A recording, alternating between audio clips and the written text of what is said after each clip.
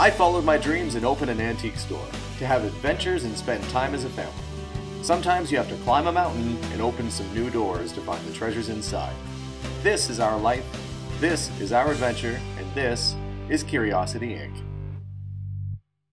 Okay, so I possibly just made a big mistake and ended up buying a storage unit online. Now, you don't have to bid in person. You can, I guess there's storage units you can bid in person, like on TV.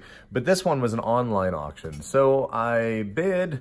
I've never done this before. I've got to go tomorrow morning first thing, 9 a.m. to pick it up. It was 460 bucks. So it's a long ways to go to get to profit. It's a 5x5 unit, so not really big. But let's hope that there's something inside of these bins to make it worthwhile. And yeah, this is gonna be a real, not staged storage unit. So I'll show you the kind of stuff you actually get inside of a storage unit by clearing this one out tomorrow morning. So next time you see me, it'll be in different clothes as I'm on my way to the storage auction. So it's the next morning. My son Steven is coming with me, my oldest, or as I like to call him, the big one, unless his brother grows bigger, but right now he's the big one. We are going to pick up that storage unit this morning. Hopefully I didn't make a horrible mistake. There's a strong possibility that I did. We're gonna load up in the old ambulance because it's got the most room and go pick some cool stuff up, hopefully.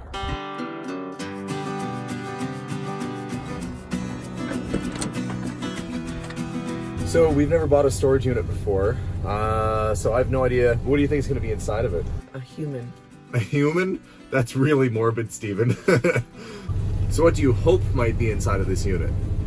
Not tools or bicycles. Well, there's definitely at least one bicycle, because I saw that in the picture. But, I don't know, we'll go see, we'll go find out. So you always see on TV when they're doing these storage auction type shows, there'll be nothing, it'll be like a dirty mattress, a box, and then in the corner there's like, oh, a pirate treasure chest full of gold, or some old pistol or something. So I'm not sure that those shows are entirely true. You'd hope so. If we find something like that today, I will believe them. I'm expecting mainly household stuff or things we can sell at the auction. But I'm hoping more than anything that we at least get our money back on buying this unit. So first time we've ever done this, possibly the last if it's a bust. We are here at the storage yard. So what you have to do is go into the office and pay for your unit, and they go unlock it and you see what you got. So it's an inside unit. Doesn't really help too much. It's still freezing cold in here. It's not heated. And we are looking for our number to come up here. There it is. Hey, you wanna open it up, Steven? Maybe the first one to open it. This one right here. You gotta pull it from the bottom.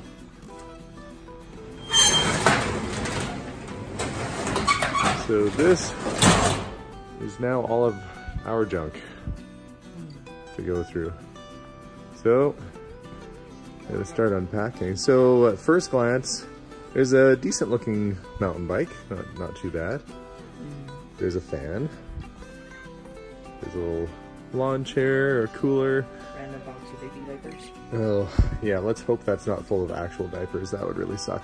But what intrigued me about this unit is that the guy had stored stuff in plastic bins. And usually if you're gonna invest in keeping special things safe, you put it in a plastic bin or something a little bit nicer. So we are going to dig through and see what we have.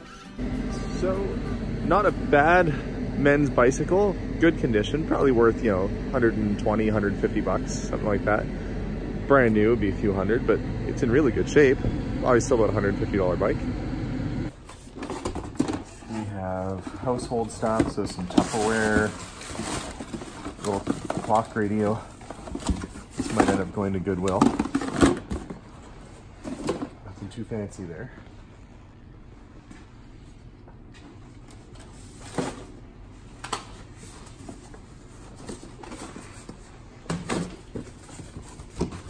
Computer keyboard.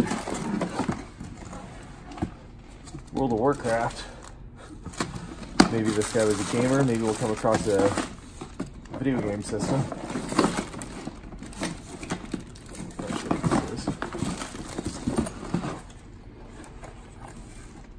Giant hand-hammered tacks. I could probably use those for something.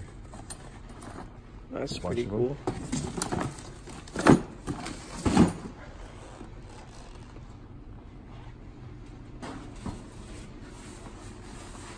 This This one says ornaments.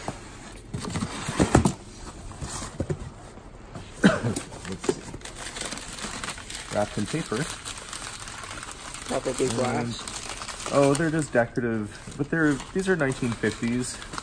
You can tell they're made in Japan. They're worth, you know, like $5-10 each. So if there's, you know, 10 of these things in here, that's about $100 right there.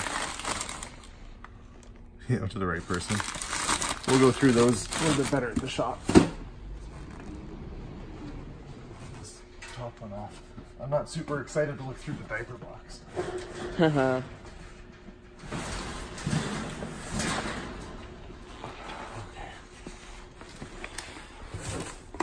Miscellaneous. So this might be paperwork. We might leave this behind. Oh. Trading cards of these Warcraft. I have to look into these and see if they are collectible. So second box here, we've got some paperwork, but we have some Warcraft sets, collector's edition sets. So we'll have to do a little bit of research. This guy was obviously into Warcraft and into gaming, and some of this stuff can be pretty collectible. And I see there's a couple box sets in here. So might get some good money back on these. Yeah, there's all kinds of books on it. Oh, actually look at this. A whole set of cards. Warcraft cards. So there might be some good money just in all these Warcraft collectibles that we ended up getting. And the good thing is, if he was a collector, there might be some other cool stuff in here too, because sometimes people who collect one thing end up collecting multiple things. So, so far, lots of Warcraft stuff. So with this unit being the former property of a video gamer, there's a possibility there could be a really high-end laptop or computer in here too.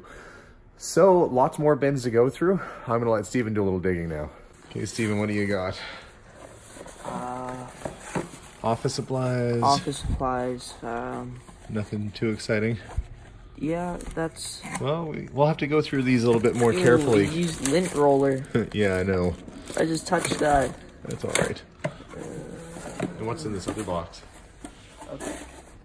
Oh, cool. There's a laser pointer. Dibs on that. Okay. It's probably the Tupperware. Nope. Oh, it's a remote control car. Remote control car. Bonus. Yeah. So far, just found a few collectible things. Well, there's some Jack Daniel tins, some kitchen stuff. So this might be desktop basketball games, little odds and ends. We will go through each and every one of these. Yeah, that's a good measuring tape, actually. It's a decent little measuring tape. We'll go through some of the boxes. I'm hoping there's more collectibles. I have a hint of what's in there. Hey, Steven, I think this guy might have had a drinking problem. You know why? Because this box is full of wicker. Yuck, yuck, yuck. He must have hit an all-night wicker store. Actually, all jokes aside, that's a Henkel knife block set. Henkel is one of the higher-end brands of knives. This was probably a $200 set of knives when he got it. That's actually a good knife block. Heated seat cushion. Well, if you've been following my antics, you know my Volkswagen van does not have the best heater in it, so that might actually come in handy for the van. You want to put that on the cart? So I'm going to drag the plastic bins outside. It's pretty frosty and chilly inside the storage unit, so we're going to take these guys out and dig through them outside. Oh, water cooler's in there. That's probably about $100 new, something like that. There it is, all emptied.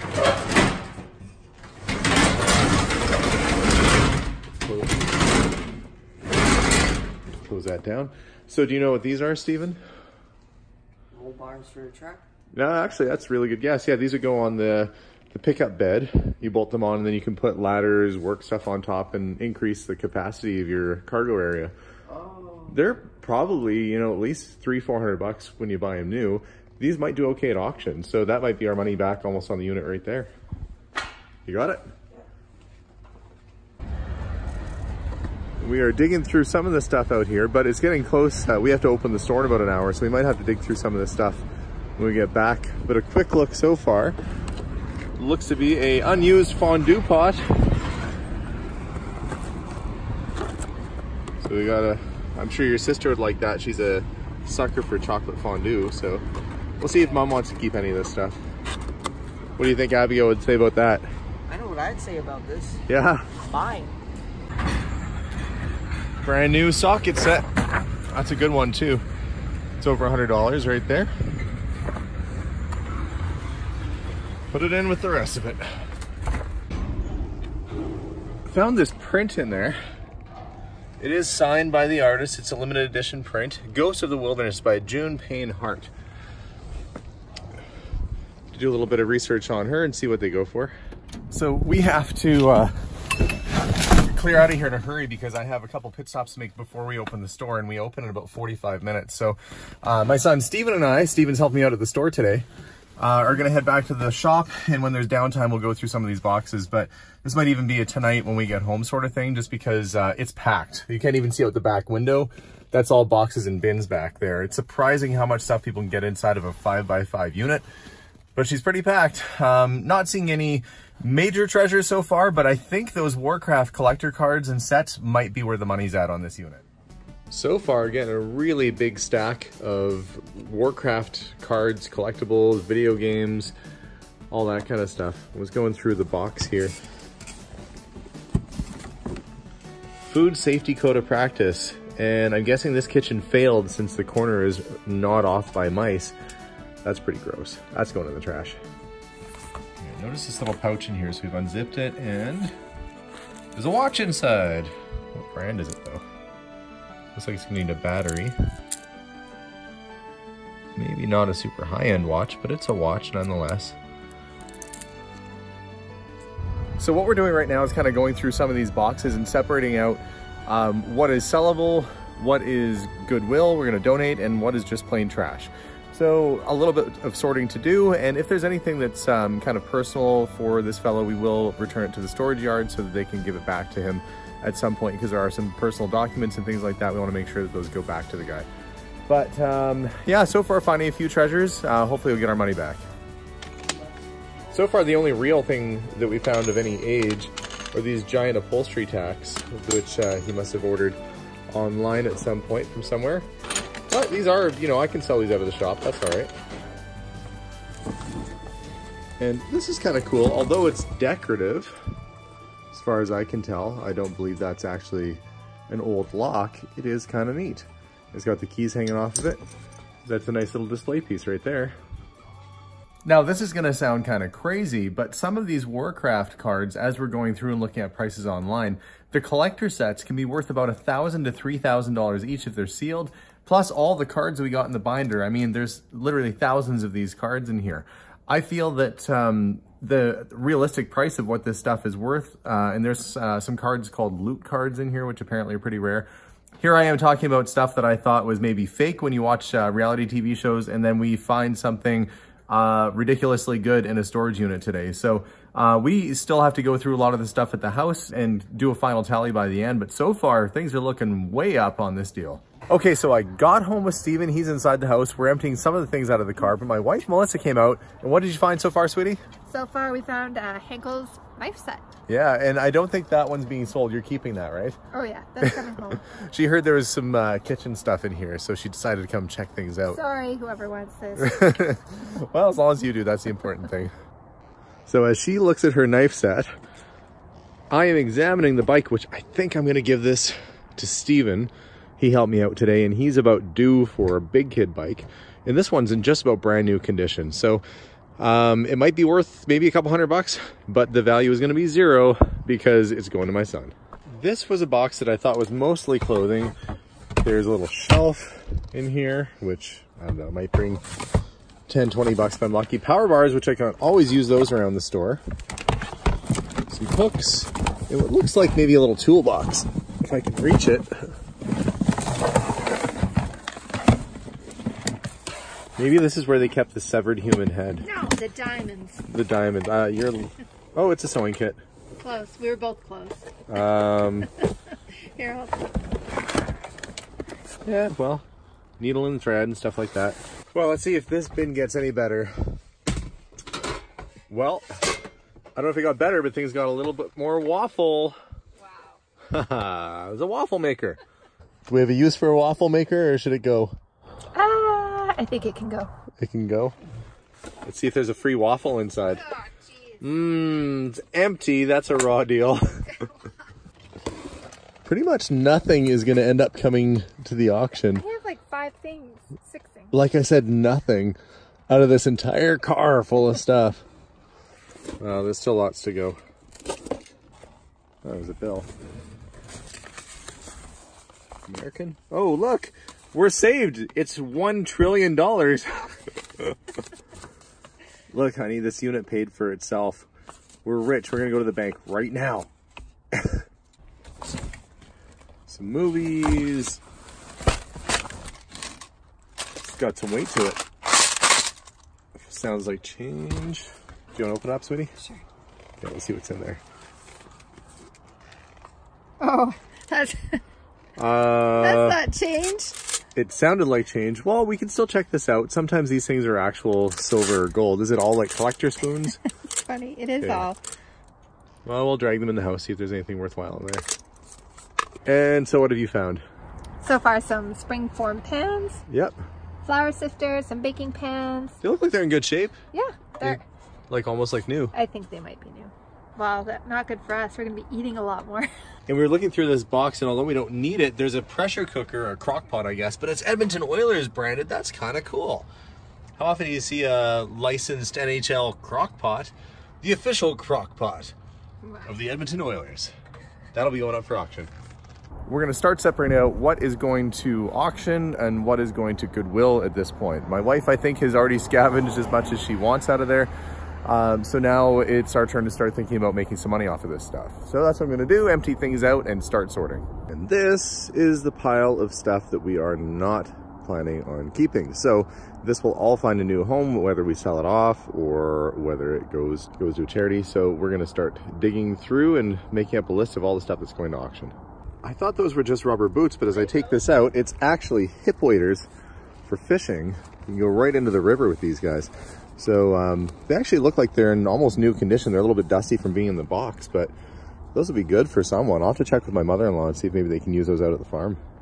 So the stuff I'm going to donate is in the back of the van. We're going to load that up and take that into the charity today, and all the rest is going to auction. So aside from a few things we pulled out for ourselves, a pretty good haul of stuff. Time will tell now, once we put it through the auction, whether we'll actually make money on this whole ordeal or not. Either way, we ended up pulling out probably an equal amount of stuff, but we wouldn't have normally gone out and bought a knife block and a bicycle and all that stuff just on a whim today, but that's what ended up happening. So I'm gonna run everything through auction and we'll do a follow-up and see how everything went. So I've come back to the storage unit. It's a couple days later.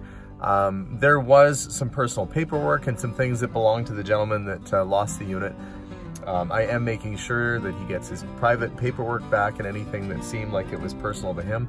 I've talked to the storage unit here and they've agreed to call the guy so he can come pick it up. So nothing I need, and I'd rather give it back to him than throw it out. Now just take all this stuff into the auction house and wait till the weekend to see what it all goes for.